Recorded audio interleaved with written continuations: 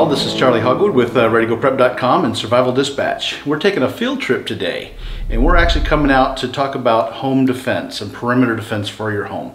A lot of people have questions on how can we fortify our home, how can we be more prepared for intruders in our neighborhood.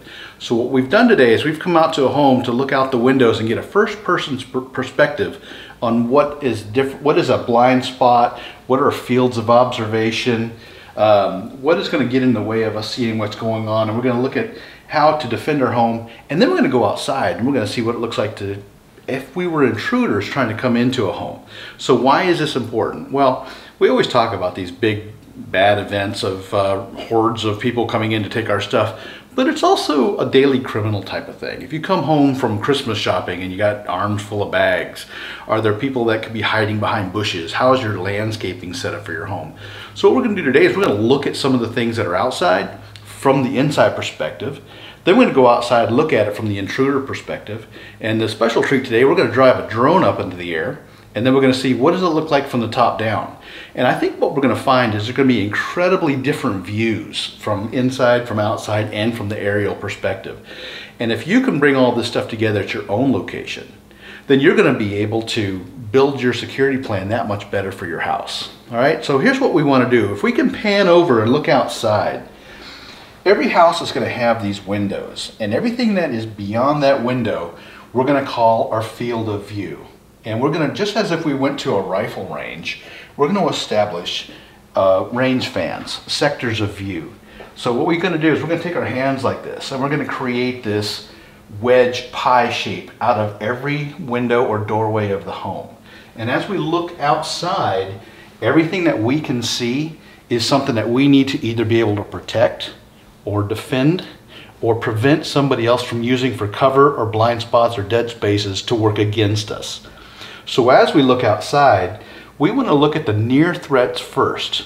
So if we look outside, we look immediately down. What do we see out here? In this particular case, on this window, all we see is grass. And we see that there's a roadway right here and a gate to the community.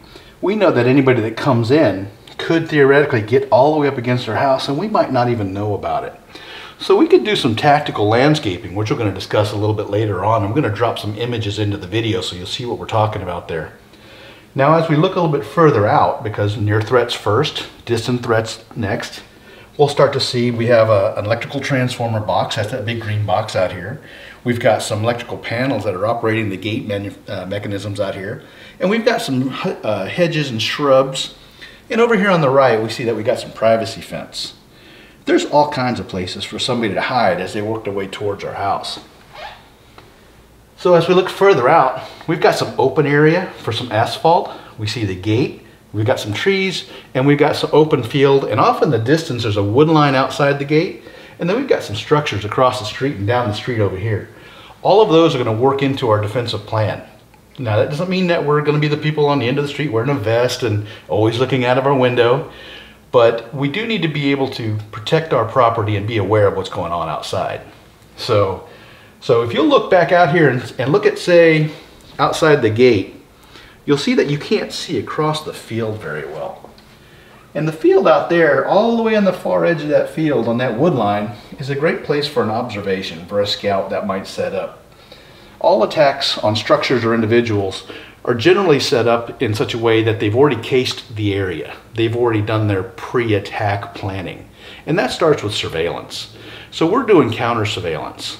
So we need to know what's going on out there so that we can make sure that we're protecting against that. So somebody might be able to stand out there with binoculars and see all the way into this room. We're in a dining room space right now. What can we do to prevent that surveillance? Well, we can keep our blinds all the way down so that people cannot see in.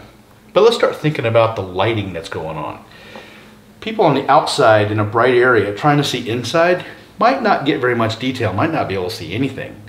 But if this is nighttime and we've got the overhead lights on and it's dark outside, anybody walking their animals or pets coming up and down the street are going to be able to see inside and see everything that's going on in here. So we want to start thinking about that light balance that's going on. So let's prevent people from being able to mentally map out what the inside of our house looks like. So that's a good start. So let's stop there, and now what we'll do is we'll go outside and we'll look from the outside in. All right, so here what we are is we've moved outside. From the first window that we looked out of, we have a gate to the community right here. We're on the middle of the road, and we're looking at that window right there where the blinds are pulled up. That's the one that we looked out of, and we saw all these other items outside that we call blind spots. And those are areas that we can't see behind. If we were intruders from here, we could come in this gate, stop and hide right down behind these bushes over here, and then we could surveil the home even closer. We want to prevent that as a homeowner. As you'll notice, we got hedges, we got the transformer box right over here, and then that's the window we were looking at. So if we come forward just a little bit, you'll see that there's no defensive landscaping underneath that window over there. So theoretically, we could get right up in the middle of the night and then poke our face into that window and see something that's going on. So we want to prevent that as a homeowner. Look at all these other windows that we have alongside the house here.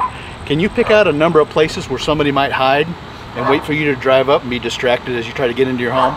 We want to remove those kind of defensive positions for them. All right, what we've done is we've moved over to another window on the home. We're on the edge of a living room right now.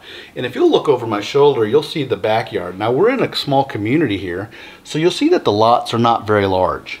Outside this lot, we've got a wooden privacy fence. So start asking yourself, do I have something like that out in the back of the property where somebody could move up against it and I wouldn't have any advance notice that they were there? So as you look over the edge, you'll also see that there's a hedge down here with a bit of a blind spot, maybe a wall or a downhill edge on there. That's protecting the view from somebody else getting close to the property. How are we going to protect that? Well, when we get outside, we're going to start talking about what technically is an area denial device.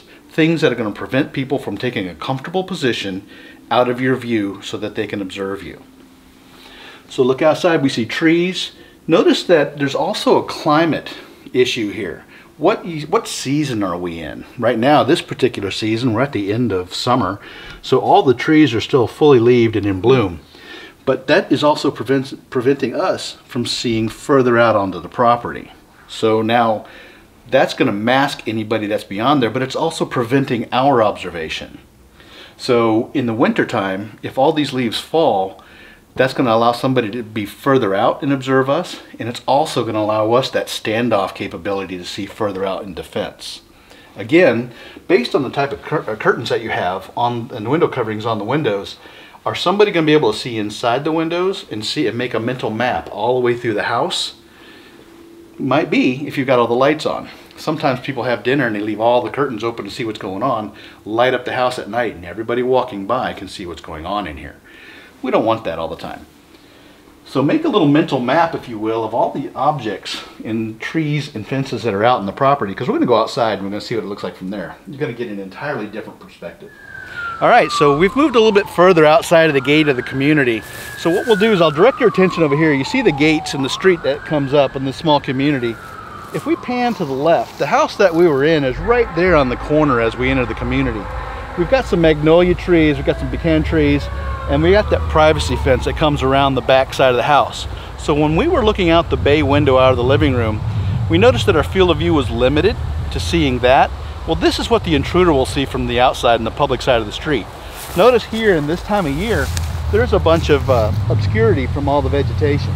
Keep in mind that in the wintertime when the leaves come off all these trees, people driving down the main road will have a direct view all the way up inside the house, especially if we have the lights on inside and we have the curtains open. Okay, so here we are. We've moved a little bit closer to the house, and you'll notice that this shadow box privacy fence is keeping the privacy of the homeowner, but it's also giving the privacy to the intruder. And if you'll notice right down through here, that's a bit of what we might call a game trail, or a little bit of a transient pathway for people to move along undetected behind the fences and behind all the hedges. So anybody coming from the open community can work their way up through here relatively unseen. So a point that I wanted to note here, this is the beginning of the community. What good is the gate if it's always going to be open? So if you're looking for some kind of security from your gate, and the gate is always open, that's going to be a breach in your security right there. But also notice that the pedestrian gates here being unlocked, even if the gates are closed for vehicle traffic, are going to allow an opportunity for somebody to come into your neighborhood. Maybe you want to talk to your community and say, how can we better up our security by securing these gates? Okay, so what we've done is we've moved back up against the home again, and this is the initial wall that you saw outside. But what I want to do is I want to bring your attention to this right here. This is your electric meter, and on this house, this is the main circuit breaker. If you'll see right here what I can do when I open this little lid, that's the main amp breaker that shuts down all the power to the house. I'm a bad guy. If I come up and flip that off, especially at night on a warm night, what do you think is going to happen? Power's going to go off. It's going to get hot in the house. All I got to do is to hide by the fence right now and wait for you to open up a window. If you open up a window, you've just now allowed me an entry to the home. So how can we take care of this? Well, you can put a padlock on here, but it's not really going to be all that secure. So you're really going to have to plan for that kind of thing. Think mentally, if my power goes off, why did it go off? If I look outside my window before I open it, are the other lights on in the neighborhood or are they not? If they're on and mine's off, maybe I want to be a little bit more aware that something else might be going on. So what we're going to do now is we're going to come back and we'll go up to the house, we'll grab a drone, we're going to raise that up in the sky, and now we're going to take an overall field of view perspective from the bird's eye view. Okay, so what we've done here is we've taken the drone up in the air and we're looking at this property from an aerial perspective. And we're looking at the areas that we walked on the ground. As you notice now we approach the rear of the home, you might recognize the gate to the community and the field behind the trees, the magnolias and pecans that we talked about. Notice that as we fly over, the perspectives are a little bit different. Now what I'd like to do is I'd like to stop the video right here, and I want to see what the back of the yard looks like without standing in it.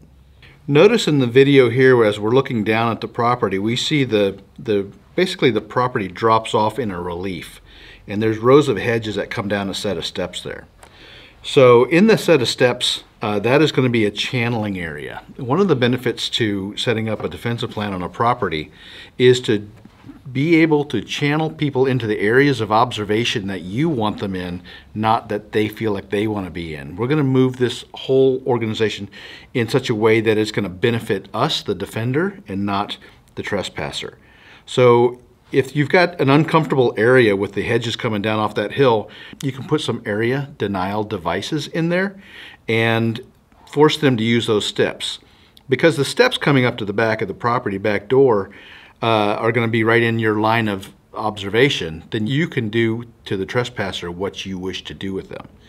So let's continue on around the property here. Let the video move forward a little bit. And you'll see now, looking back over, how much concealment there is on that field behind the house. In the wintertime, those leaves are going to be all gone, so there'll be a lot more view on both sides. That can work for and against us. As we come back up, you'll see that there's fences coming off the side of the house. Those should be addressed as well. There's going to be some gates there. Do we need to secure those gates? Do we need to observe those gates? So now we're looking at the side of the house and see how close the house is to the gate to the community and the street nearby. So what can we do to eliminate blind spots and dead spaces outside of there? And how can we protect those? So part of protecting those property edges like that is to put in the area denial devices. And that is going to be anything that might be a caltrop. It could be broken glass. It could be spiky plants, what we call tactical landscaping or defensive landscaping. And that's going to be any plant or anything that's going to prevent you from wanting to run up and lay down there and hide. If you're not able to hide where you want to be as a trespasser, you're going to be out into the channeling areas where we want you to be as the home defender, and that's going to be a bad position for the trespasser.